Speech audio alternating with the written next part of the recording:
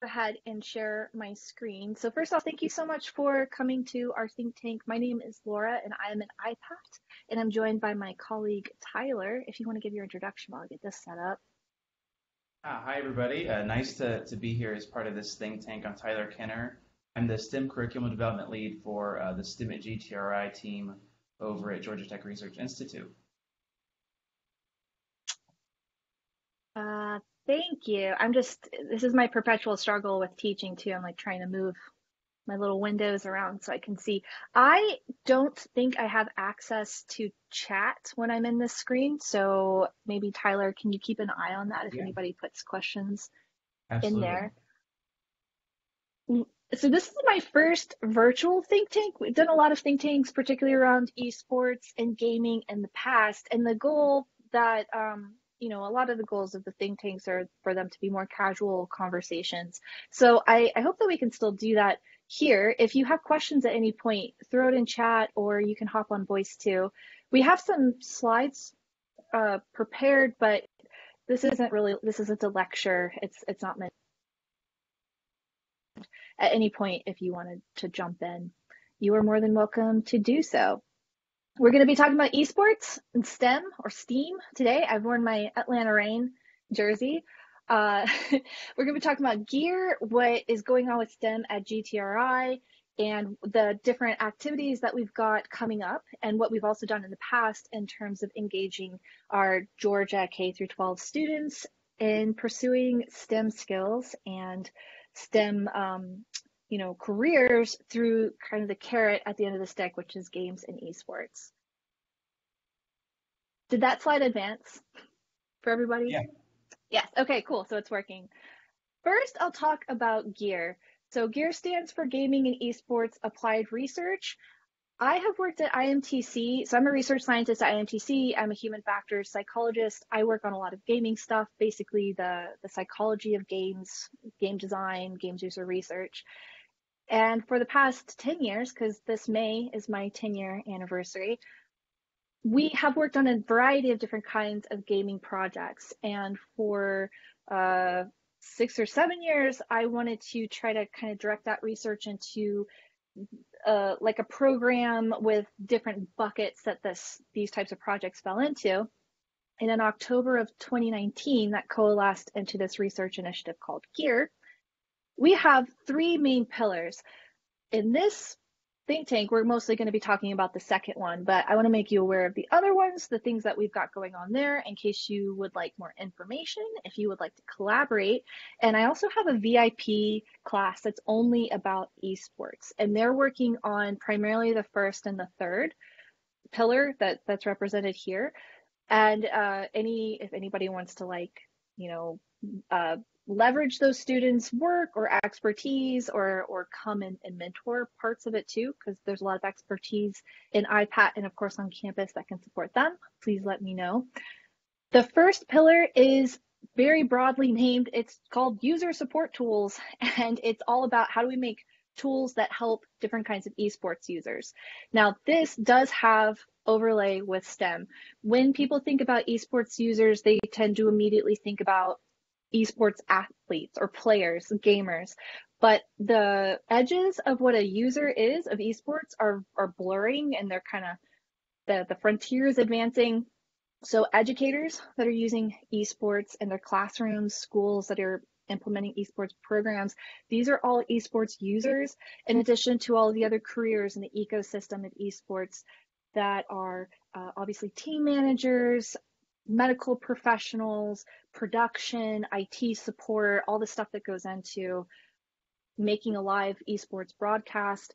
If you imagine, so the Super Bowl is coming up this weekend. If you imagine how that works, pretty much every single job that exists in putting on a live broadcast of that size exists in a live esports broadcast. So you have analysts, commentators, color casters, and then camera people, directors, all the IT support, what happens if they lose power, all the backup systems, all that kind of thing.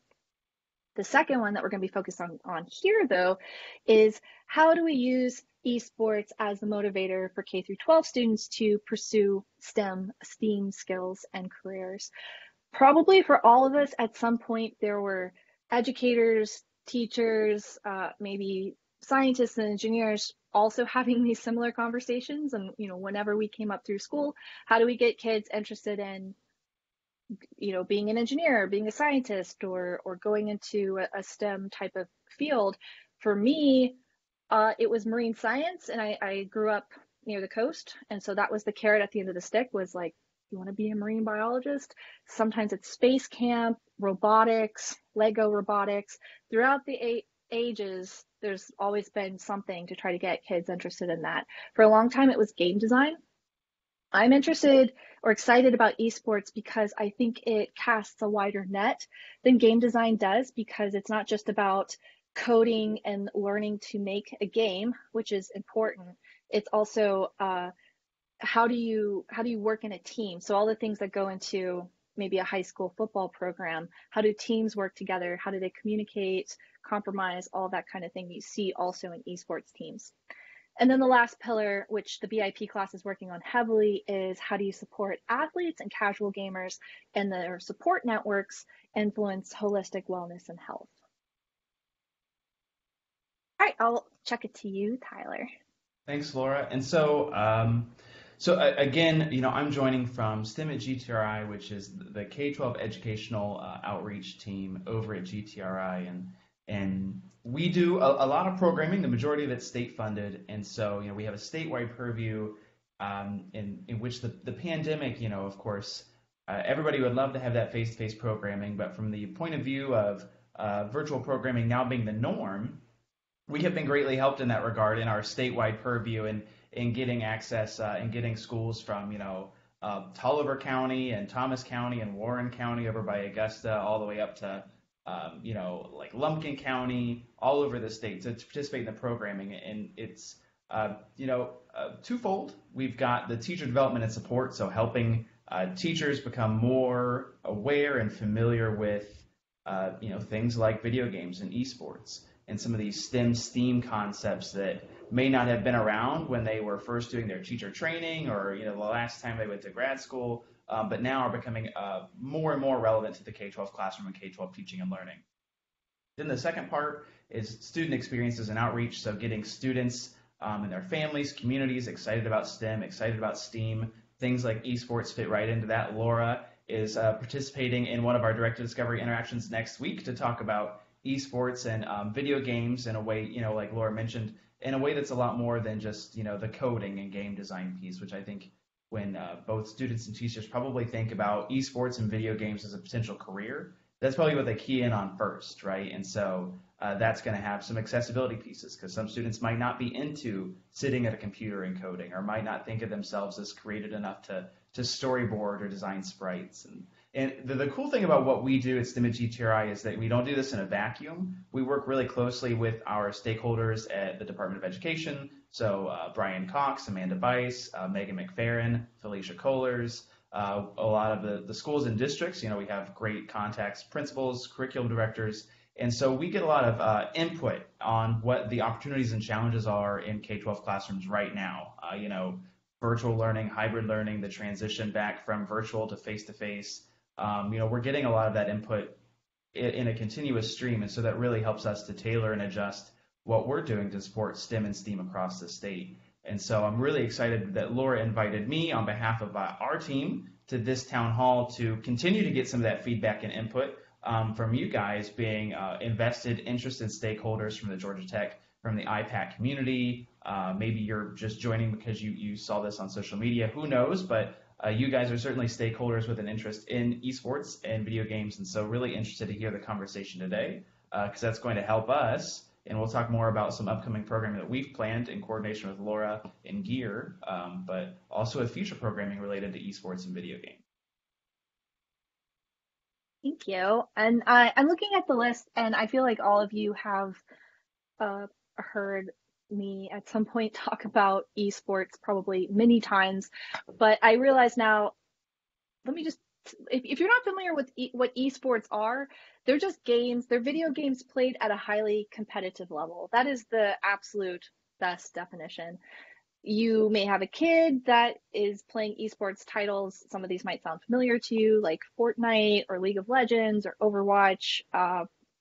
There's a bunch of games. There's a lot of games too that are being played at a competitive level that don't look anything like that. And there's a whole competitive online chess scene, which I think is super fascinating because the meta, like the game of how chess is played, is different online as compared to how it's played in person. They're like almost completely different games. They have the same rules and they look the same, but the competition scene is completely different. That's all it is. Esports can be a streamer streaming to no one. If you go on Twitch, there's a lot of people streaming and there's nobody watching. And then there's other streamers with tens or hundreds of thousands of people watching. Alexandria, or AOC, as she's called on Twitch, Ocasio-Cortez, she streamed Among Us, and I think she hit like 560,000 total viewers, and I think it was like 480,000 concurrent viewers of playing a very popular game that actually had been out for a while, but got this resurgence thanks to people getting stuck inside because of COVID.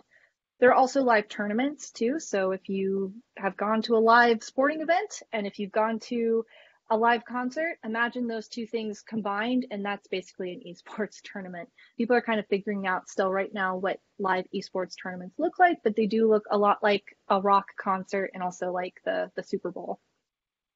In terms of previous work that we've done with gear and STEM or gear and STEAM, I think it was, let's see, 2 years ago, we got an engagement grant to take our VIP Future Experience of Esports class to Anaheim, California, where Blizzard, who's a major game studio and publisher, had rented out the old Tonight Show television studio, and they were running their live esports tournaments there 4 days a week, 8 hours a day.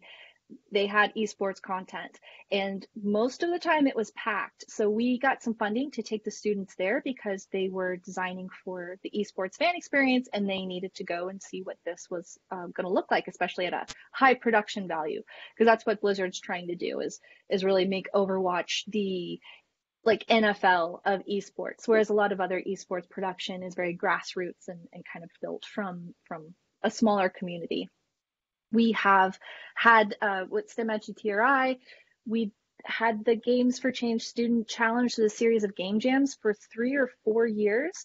And there was one year, I don't remember because I'm very confused. Like 2020 is just a blank spot in my head, so I can't really remember how long ago it was. I think it was 2017 that I represented Georgia Tech on a panel at the Games for Change Festival, which happens in New York City every year.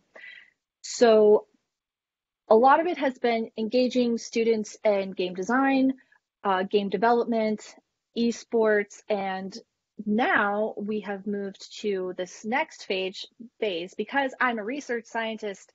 That's the lens that I look through a lot of these problems. Currently, we have a bunch of gaps in understanding and implementation for our major stakeholders, which are schools like administrators, educators, parents, legal guardians, and students. There's a lot of gaps in understanding and implementation for why you would want to have gaming and esports at your school. So people fall along a spectrum. You have many schools, kind of the closer to Atlanta you get these types of schools. They are convinced. They feel like gaming and esports are positive activities for their students. They want to implement an esports program. They want to have teams. They want to have game design classes, but they don't really know how to do it. If any of you needed to buy a computer tomorrow, you would have to do a lot of research. Even if you knew if you wanted a PC versus a Mac, you still need to do a lot of research. Now you're considering that you want to have a number of esports teams at your school. You need to buy PCs that are gaming PCs that are going to fit within your budget constraints, and that won't be obsolete in a few years. But also you have to consider things like, do we have to buy special chairs? We can't just use regular mice. They have to be gaming mice, gaming keyboards. That's a lot of information, and there's not really one spot yet where people can, or like a school can go to and know how to buy it. So that's a barrier. Then if you go all the way to the other side, you have a number of these stakeholders that think games rot your brain, that they promote violence, that they're no good, they shouldn't be in schools, but maybe they're a little bit interested. So that's a big problem. There's another problem where there's a disconnect between the understanding of what the state of the gaming or esports industry is and what students, educators, parents, schools think that looks like and how you get there. A lot of times when you talk to kids, they describe they want to be a director of games. They have this great game idea. They're going to tell you this really complicated story of I've gotten all kinds of game pitches that are like they're Tolkien-esque levels of complicated, and that's their game. And really, they're talking about the director side of game design. They're not talking about game design. They want to be Steven Spielberg, but they don't want to be the person who's like planning the shots and looking for inconsistencies and holding the camera. They don't want to do that. That's a lot of the important part of game development. So there needs to be a lot of education and communication that yes, coding and programming is very important, but there's also a lot more to being in the games industry that might be of interest. There's audio design. I have a friend who's going to law school for games. It's like that's a whole rife area of just really interesting stuff with like how do you get games into different markets, and are loot boxes gambling? There's a lot of ethical issues there. There's a lot of other types of fields and roles that someone can have in the games industry that's not just a coder. So that's the problem. We have a seed grant this year from STEM at GTRI to go and look at this. The first stage is this research. So this is like my bread and butter kind of research that I do with IMTC. What are the barriers and challenges, beliefs, attitudes to adopt and to their understanding of what esports and gaming in a school looks like? What do they need to know? What are their questions? What do they think it means to go into the games industry? What skills do they understand are important for those types of careers? And then from that contextual inquiry, we do an engagement in the form of a workshop. So we have a number of really great industry partners who are also interested in these problems because it's good for them. It's good for the industry if we have young people coming up and going into that industry that are equipped and skilled and interested. So we're going to host this workshop that's informed by this research that directly addresses these questions that people have and give them the opportunity to interface with people actually in the industry and learn how they got there. One of the benefits of COVID is that we have to do this virtually, but that actually means we can reach out much further than just Atlanta, just Metro Atlanta, and go across the state. So that workshop is basically going to be a link like, hey, this is open. We can accommodate as many people as want to join, and students, educators, parents, anybody can join this, and they can get that interface with people in the industry that can say how they got there. I'll tell you right now, there's a weird number of biologists in the games industry. So I was in biology for 10 years. A lot of my colleagues in games user research were biologists and transitioned into the games industry for whatever reason. So there's some weird paths, which I think are important for students to know about. And they can directly ask people, hey, in 10 years, 20 years, when this person is going to be a young professional, like, where do you think the industry is going? So here are some of our partners we've worked with for quite some time. So the partnership really started with Hi-Res Studios. They are a major player in the games industry. They have headquarters, international headquarters all over the world, but their main headquarters is in Alpharetta.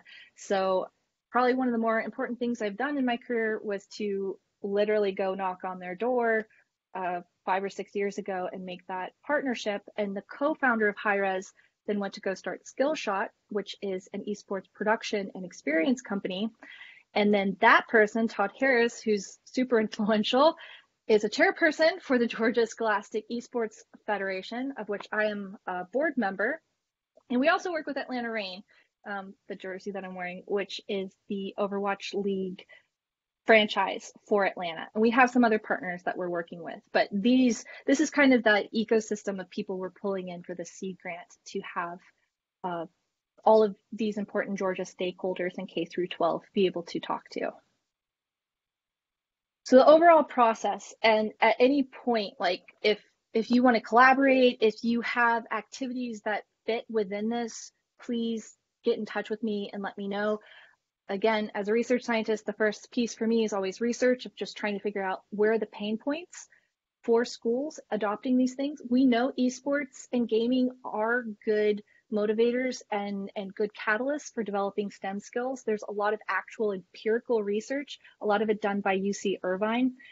In this space, they have an esports summer camp that they've done a lot of research in for about 4 or 5 years, finding that students not only develop these soft skills like compromise, communication, teamwork, interpersonal skills, being a part of an esports team, but they also learn hardware, tinkering with hardware, trying to get that family computer to eke out a little bit more performance, playing with the home Wi-Fi network to get better speeds, website design to make flashy websites to show off the team, video editing to make highlight reels, social media, just learning how do you have a social media campaign to hype things up.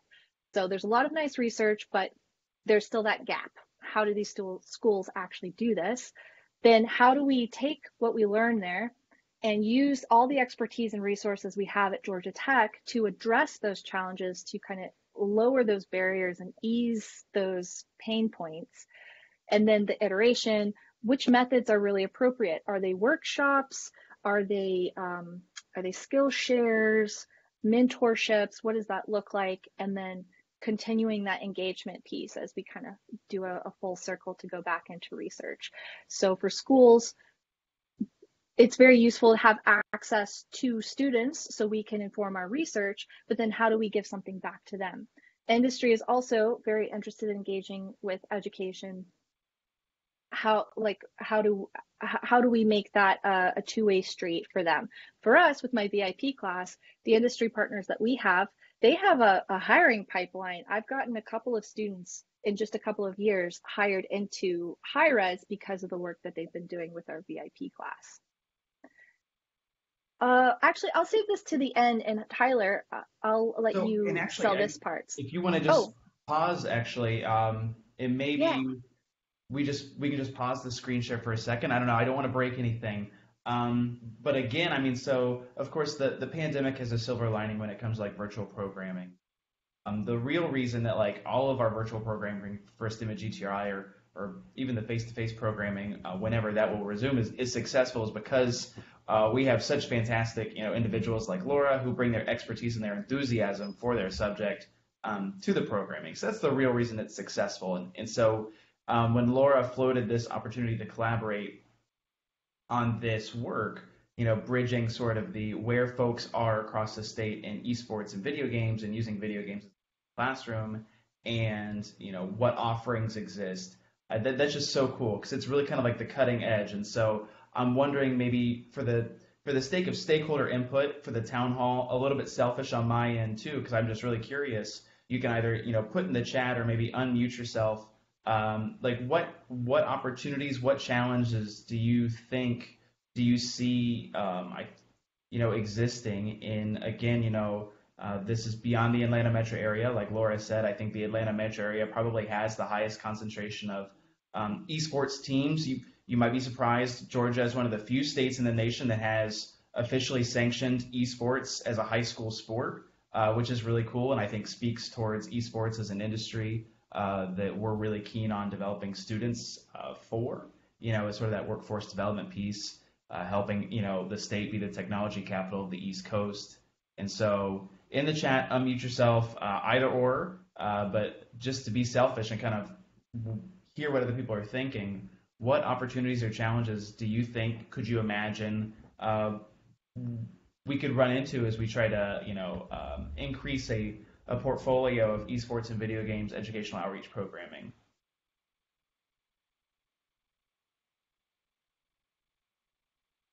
I used to be a high school physics teacher, so I am super used to asking a question and getting no response. So chances are I can outweigh everybody on this call. I'm sure I can. But to illustrate my thinking, one thing I think, Laura, you mentioned like buying a computer, like funding is a really big, issue. And so if I'm a school, in a place where I just don't have a ton of external funding, I don't have any great community partners that are going to just, dump a new computer lab in my lap. Esports and video games probably sounds like something that's going to be really expensive for me to do. And so, what are the not expensive ways that I could get my students and my teachers in on this idea without trying to buy, a set of, 20 uh, Vives, right? The headsets or the Hmm. Oculus headsets, because that's like not possible. Is And that for and me? so, Is that generally? what's that? Is that a me question or a general? But that's just like a general. Yeah, I'm just illustrating my thinking. And Yeah. Laura, you might have. I mean, you've been living this work, so you probably have more of an idea. But I'm going to put my teacher and former K-12 administrator light hat on, and just kind of think about, if I'm getting interested as a school building administrator, as somebody who makes those decisions, right? A decision maker in a district or in a school building, cost is going to be one of those really big things. The other really big thing that I think is good to remember when we have conversations about workforce development, because whether this is esports or coding, AI is another big one that there's a big conversation around. One of the really cool things that I think the state is doing is that they're being super responsive with the standards in the curriculum. So I know that there are new standards being approved, developed, and approved by the state all the time that respond to these workforce development needs. But that's the other really big thing is when I'm that school building administrator and I'm looking at how I create my after school programs, what after school programs we offer, where we put our funding, where I put my teachers, making sure that I've got my core bases covered, of course, the graduation requirements, but then also those electives and making sure that there's a real standards basis for this piece. So gaming, of course, we think about that a lot as being embedded in those computer science standards, most likely. Which is a little tricky because then you're limited to the students that only are interested in those computer science courses. And Laura, as you said, there's so much more to it, right? It's a much broader ecosystem than just people who design the games and type the code to make it work. And so, what are other ways that we can think about expanding that?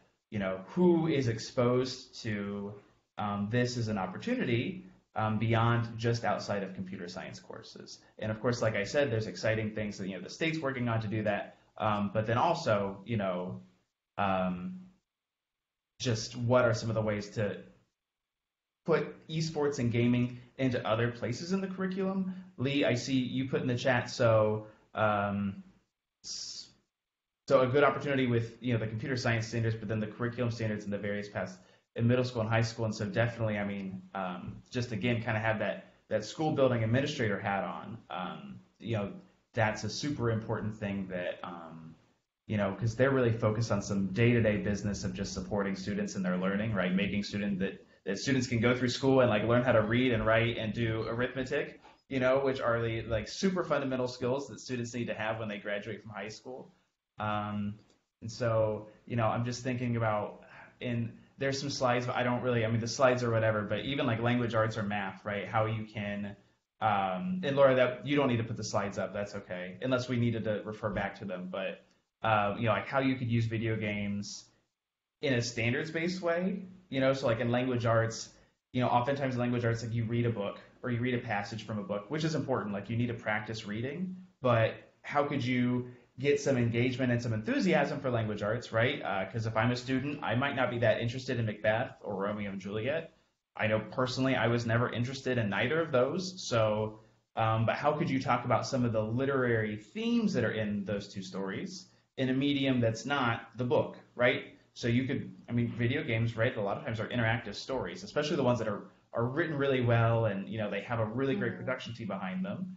So how could you use one of those to talk about literary themes like or literary techniques like foreshadowing or I'm trying to think of some of my language arts standards that are there's a really big emphasis especially in middle school in understanding how you get to a certain chapter in a story and how it contributes to the story at large. So if I'm reading a chapter book, one chapter is going to have this one event happen, or it's going to have like I said before, some foreshadowing happen. So then when you finish reading the whole piece, you're able to look back and analyze how this one section contributed to the whole of the story. And so, that being a way that you could take a video game. And I think there's a million examples of video games where there's, right, a mission or a quest or a chapter in the video game that then when you finish the game and look back on it, it has a much different role in the whole story than it may have had in that exact moment. And Lee, again, that professional development need, absolutely. So, and that's where that bridge between, Georgia Tech expertise, industry expertise, and those K-12 teachers comes into play where, so the thing that I just talked about, right, well, that's not something that teachers, by and large, certainly as someone who has taught teacher prep before at the undergraduate level, that's not something that is talked about because, again, we're really focused on making sure that every student, from that K-12 point of view, making sure every student gets the things that they need, in terms of, again, those foundational pieces that are going to enable them to go out in the world and be just a productive, capable citizen. And so then, it's just, teaching is a hard job. There's so much. You could take an 8-year course and everything about teaching and still not learn. I mean, it's so dynamic. It's an art, it's a science. And so I'm not faulting teacher prep, but there's just so many pieces that I think from the outside point of view, it's important to kind of keep that lens that, professional learning, professional development is so much like a value added piece because it's going to be a lot of things that teachers have never heard before. Noah, I see. So outside of the CS But I route, want to yeah, I want sorry, to speak Laura. to something you said before Noah's question. So you talked about technology requirements, which are really important, and every student in Georgia gets a Chromebook, right? That's my understanding. So, right, Tyler, most students get a I Chromebook. would say, yeah, by and large, but that is not a literal statement in that the state Yeah, literally provides a Chromebook, but that most times schools have decided to spend some of their funding on providing Chromebooks. gotcha. Okay, so if you're not familiar with Chromebooks, they're just kind of like snazzy web browsers. You can do some basic things with them, like word editing, but they're not super powerful. They're not going to run Rocket League on them. But what I'm excited about that reduces the technology requirements are more cloud-based types of games or coding widgets. So we'll do something that you see on Twitch a lot. Put a 1 in chat if you've heard about GeoGuessr. GeoGuessr is this new kind of rising gaming phenom. If you go on Twitter, sorry, well, probably Twitter too, but if you go on Twitch, you are going to see a lot of streamers playing GeoGuessr. So I'm going to screen share real quick. All right, GeoGuessr is a really brilliant use of taking freely available data from Google Maps and making a game out of it. So you go to this website, and I think we'll go to Country Streak. We're going to just do single player start game. I did create an account the whole time. Oh, okay. Anyway, I've gotten caught in this loop where I approved the account. Let's do this. This is the dangerous thing. You can see all of my guinea pig recommendations and hiking. All right, GeoGuessr. So Is what it it does it is possible that loop is part of the game? it's if it is, it sucks. I've It's a little approved it meta. multiple times. So what it does is it drops you onto Street View. You're playing against other people. I don't know if you can see my mouse, but if you look at the top, you can see these other players. And you have to, in this case, he's playing country. Others, if you play in just one country, he might be cheating. You have to get within several miles of where you're looking. So you are just cruising down the road, just like we've all done with Street View, and the license plates are blacked out. You're trying to those kind of look like European street signs to me. Now we're in a different place. But this is basically the game. You compete with people. This would be a great game to play in a student group because it's all about uh, you're looking for different kinds of features. Maybe you find different languages. So the tip off is if you're like, wow, that looks like maybe it's in Russia or Ukraine, or there's mountains. Yeah, he's trying to pick it right now. So he guessed Ghana. You get three guesses. Yeah, Senegal. Oh, This person's really good. Sometimes it'll drop you in the middle of nowhere. I was watching a streamer last night and it looked really familiar to me. And it was actually really close to where I grew up, and it was just in the middle of nowhere. So, wow, this person's really good. Hungry? Yeah, that nobody's wow. that good. But yeah, That this is is a not what really I was a thinking. cool thing that is getting really big right now. And on Twitch, there's just a ton of people that are streaming this, and it's something that you could do on a tablet. It's very simple. It's web based.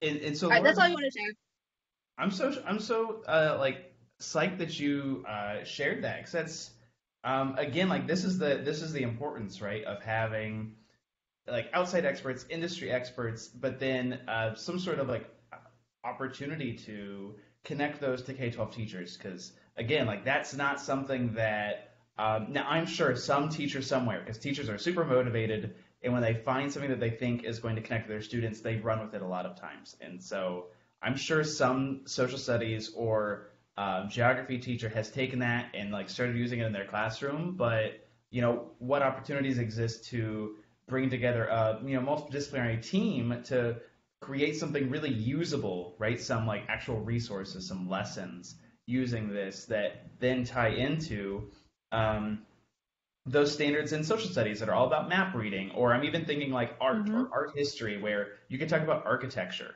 or even 20th century history and its impacts on like architecture and like city planning, and so just so many different things. But again, like one of the big hurdles that you kind of get over is that showing that you are not just trying to do something cool. Of course, like cool things and engaging things are great, but also like meaningfully productive to students, and like building that knowledge and building you know building knowledge and skills for students. And then with that piece, that workforce development, right? Because then this opens up that door to that conversation where, hey, you know, this actually, from a resource point of view, and Noah, this kind of goes to what you were talking about a little bit, which is getting outside of that CS route. This doesn't tie into that, really the other points in your comment, which I'll get to, but this is not super in the grand scheme of things, right? Like we're not. This isn't like Unity. This isn't Unreal Engine. This is just some Google Maps and some coding on top of that. I'm probably really, really minimizing the amount of work that went into it, but hopefully everybody gets my point, which is that there's a lot more probably creativity than like computer science technicality in like technical knowledge that went into this, but still has a really cool, well, number one, it's really cool, really fun. People play it, but then also from the K-12 lens, like has a really cool like tie-in and ways that students could use it, Where do y'all and think we also are? really accessible, being able to be run on Chromebooks and tablets. Hmm. Hmm. Read anything else on that sign? Yeah, sorry. Okay, Noah. Sorry, did you answer Noah's question or? Oh, sorry, I didn't. I was waiting to see if there was. I was distracted by the game. I won't lie. So, but I so know, now I know. we I'll were talking stop about like playing the it now, theater and the but production pieces, which I think. I mean, Noah, you can unmute yourself and just kind of share your thinking if you want to. Otherwise, I can just comment, which is Sure. cool too. Yeah, I Okay, cool. can I can share my thought or question. Yeah, so I love the idea of sort of applying esports like across all of these classes and fields and whatnot. But thinking about like, yeah, like the esports industry as being this really large thing and requiring production and whatnot. Like we think of like esports as being computers and starting there, but it would be really interesting. And I haven't worked with high schools at all, so I have no idea what like or middle school. Like I have no idea what the feasibility of this would be. But like involving theater courses, like can you get people to start like practicing to be announcers for esports, right? How do you become better at announcing and working through that side of things, or looking at the design aspects of it, but not necessarily the software design, but the hardware design. So could you have students designing gamer chairs or looking at mice as a way of mm-hmm. studying industrial design and ergonomics and engineering in that aspect and sort of tying these things? Could you have a school using their own custom 3D printed mice, right, in their esports competitions. I think there are a lot of kind of interesting opportunities. We've run some projects here at Tech doing arcade game design where you build the controller and design the game for your arcade game. It's like a game jam style approach, but making hardware. And I think that could be just kind of extending that out, just that another kind of ring further into who you can bring into it. Well, that's a great point. So I guess I'm going to add a thought, but that's going to require me to like unpack a little bit. So, thinking about like esports and gaming, of course, kind of like where I started was the obvious connection, right? Which is what you said, which is that computer science piece. And that's where most people immediately go. And of course, like those are elective courses. The theater courses are elective courses, industrial design. I'm not sure if that's actually a course that's offered, but there are plenty of engineering courses that do a lot of industrial design projects as part of their like core curriculum. And so there's definitely that piece, right? And just to think, gosh, as you were talking, like you could do a school-wide project where the whole thing is producing an esports, event where you've got the gaming club, and then you've got some people doing, maybe they've done something like this where they've designed and 3D printed some adaptive joysticks that help with the aiming, and then you've got the theater club, doing lighting and sound, and then the announcing, right? Some arts piece to it, some graphic arts with marketing and business piece as well, selling tickets, doing the actual business end of it. So, I mean, Laura, I don't know, have any schools done that where they've like produced a whole like really kind of professional? Because I think one thing that folks on the call might be surprised by is, I had mentioned before that like a lot of like the business, and I approached this through the lens of I was a science teacher, so I was always really focused on like the core knowledge that students needed to have. But when it comes to like that workforce development piece and the electives piece, especially in high school, schools are doing crazy stuff nowadays. Like you'll have schools that have whole student-run businesses. The school that I taught at, they had something called Creek Squad. So they would have, you could bring in your phone and they would fix your phone, or you could ask them to build you a computer, they'd build you a computer. And so, what schools are doing for workforce development is really crazy compared to even 10 or 15 years ago. But Laura, are there any examples, let me get to my question, where schools are doing really crazy esports workforce development? Not that I'm aware of. That's part of what we're hoping to do with our VIP. Of course, that's not K through 12. Control Freak, this video that I'm showing here, is one of our partners that's informing that. It has a lot of ID components. There's a lot of ergonomics, this kind of other stuff that goes into creating esports products and stuff that goes into that whole domain, like these little thumb risers. But I don't know of any K through 12 that has done that. The focus is really on like coding, learn Scratch, learn Unity, learn Java, that sort of thing. Has there been any interaction with Georgia Public Broadcasting at all? Because I know they do high school football broadcasts. Has there been any effort to do high school esports broadcasts? Not to my knowledge, no. Mm-mm. That's interesting. Yeah, I mean, surely someone somewhere broadcasts, because I know that they have tournaments, right? Because it's a sport. So surely, I don't know. But I think Laura, I mean, surely the folks at GCEF would know more about that, right? Because that's the Scholastic, the athletic association, essentially, for Georgia esports teams. I think the summary is of esports and K through 12 and kind of in general is it is a wild west. There's a lot of parallels that we can draw with traditional sports. So the NFL is the league for American football. The NHL is the league for, North American hockey. We don't have that for esports. And part of that is because the games are so divided up. There's just so many games and new games come out all the time. It's not like we have a lot of new sports that come out all the time. People aren't inventing new sports, and particularly new sports that wind up on television. Really, the Olympics drives that, and they're not new sports. They're just new to us when suddenly everybody's like really interested in curling. There are a lot of leagues, both in the K through 12 and college and professional area that are trying to be the NFL of esports, and we're at the early stages of learning who will win. Like MLB went through this for Major League Baseball. There were a lot of other baseball leagues at the time when baseball was getting popular, and MLB just won. So there's not a lot of organization. No one really knows what esports will be or what it will look like or what it even is currently now. There's a lot of economic and financial buy-in to this, and there's a lot of talk about it being bubbles too. Cities are paying 50 to 120 million for an esports franchise with no idea if that's ever going to pan out. So suffice it to say, like, we're all working this out, which is why this is really exciting. In the K through 12 space, we can invent a lot of what we think the activities are that connect with current standards, but also that will make for an attractive and competitive workforce. But a lot of the times when people ask, like, well, has this been done before? I mean, I don't know, because it could be done right now. It could have been done yesterday. But in a lot of cases, it's like, no, but maybe we should be the ones who are doing that.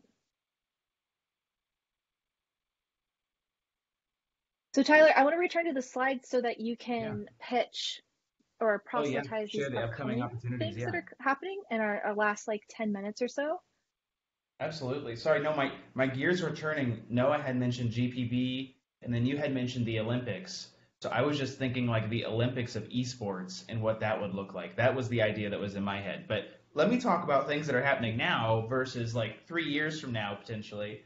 And so again, like we were, STEM and GTRI, we're super excited to have Laura in our orbit. And next week as one of our speakers for a director discovery session. Again, thinking that workforce development piece, how do we get students interested and aware of what esports in the gaming industry look like in the state, all the different ways you can be involved in it. You know, you can get to esports and gaming as a career in a way that doesn't involve going straight from high school to undergrad to major in computer science and then hoping for an internship with a development company. And there's a lot of different roles you can have. To support teachers, right? Because again, I had talked a lot about that standards alignment and what teachers, when they do the teacher prep or when they do professional learning, there's so many other plates that are spinning in K-12 that oftentimes, we aren't getting to esports or gaming. If you're a language arts teacher, we're not talking about using video games as a tool to analyze literary devices. If you're a computer science teacher, maybe, but beyond that, probably not. And so we're really excited to offer this Explorers Guild. It's a professional learning series for teachers, 4 parts in March. And we're going to go all the way from dispelling myths about video games and gaming, all the way to some classroom examples of teachers that have used games to teach concepts that aren't coding. And so we're going to do that in 4 sessions in March in the afternoon. And so if you're interested, of course, they're targeted towards teachers, but I think all are welcome to join to pop in and see what we're doing and see the cool things that Laura and I and other professionals that we're going to team up with. I think, Laura, we're going to cross our fingers for Todd Harris's availability to work out for him to join us. Oh, he's already in. Oh, all right. Awesome. Yeah. Cool. I didn't want to promise it and not deliver, but that's really cool. Yeah, I forgot to tell you, so that's my bad. No. But so, I mean, yeah, if you know a teacher, feel free to share this information with them. And then, of course, the third one is the question marks. I know, hopefully, this is going to be the first few things that we do between Gear and STEM and GTRI to, like I said, really increase the footprint of our educational outreach across the state, right? So not just Atlanta Metro, but how do we reach schools, all the way down in, like, Tolliver County, in engaging in esports and video games and the gaming industry. So really looking forward to that with Laura. And then, of course, with everyone else on this town hall, if you have any ideas, Laura, you can skip through these. That was really just kind of me thinking, but You look so cool. But yeah, We'll so share these slides too, if that's okay with you, Tyler. And I'll let you edit them if you need to, but we can make them available to people. No, that works. And so, Laura, I'll pass it back to you to carry it on home, but just want to say to everybody on this call, thanks for joining and really hope that something about this has inspired or motivated you or spoken to you. And so if you have any interest in joining up with this work, I mean, definitely appreciate ideas, input, guest speakers, everything. Laura, I'll toss it to you. Yeah, okay, thank you. The last thing I wanted to do is actually go back to where I just skipped over it, I think. I want to give you an update on our first, or that is what inaugural means, I guess. So the inaugural IPaT Esports Invitational that we did in December of last year. So that's something, Shiva and I were working on that a year ago, and we even were meeting about space. It was initially supposed to be an in-person event. I remember being in Coda, looking at the space, and at the same time having conversations of like, do we think this COVID thing is going to be a problem? And then, we live now. This ideally in the future is going to be an in-person event, but we had a really great virtual event that was supported by our partners with Skillshot Media, because this is what they do. If you are a Twitch person, I recommend that you go follow them on Twitch. They do a lot of the North American Scholastic Esports Federation, so NASEF tournaments that happen with the collegiate esports tournaments that go on, also GSEF, so for Georgia. We had a lot of really great panelists. We had two panels, one that I moderated with people from NASEF, GSU. We had the VP of GT Esports there as well. We had 350 peak viewers on a Tuesday morning, which I think is pretty good for us on Twitch. I got to live my Twitch streamer dreams briefly for a moment. And then, of course, we had a Rocket League tournament. And the good news is that Georgia Tech won because it was Georgia Tech. So we had first place was Georgia Tech, second place was Georgia Tech, and third and fourth. And they had a lot of good fun playing it. I think Rocket League, if you're not familiar, it's soccer played with cars. They're just little cars and they play soccer. It's a really easy game to look at and know what's going on, as opposed to some other esports games are much more difficult to parse out. So for the next iteration, I already have the contacts lined up. We want to make this kind of like Battle of Atlanta, Battle of Georgia, KSU, GSU, Morehouse, UGA, they're all in, Georgia Southern, and want to compete. So we can look forward to that in a vaccine world, I suppose. But if you have any questions about this, let me know. And also, if you go to the IPaT YouTube page, which you should also, subscribe and like below, click the bell, you will find all 4 hours, things like 3 or 4 hours of the Esports Invitational that you can scrub through. So if you want to watch the panels, Todd Harris had the second panel about economic development and kind of the future of esports. My panel, we talked about the role of universities and driving the future of esports.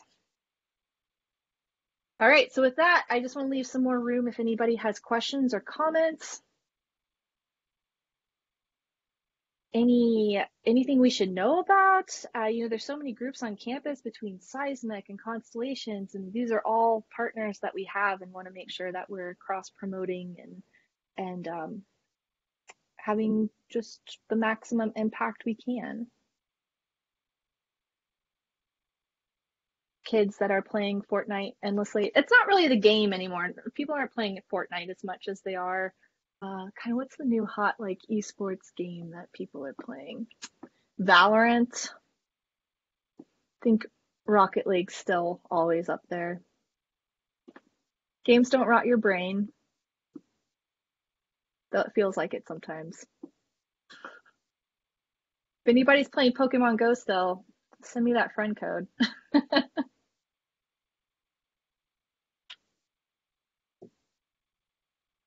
Well, if there's no other questions, we can wrap up, and Tyler, you and I can hang out if anybody wants to talk after, but thank you so much for coming. I really appreciate it. Everybody. Thanks, Laura. Thanks, Tyler. We appreciate it.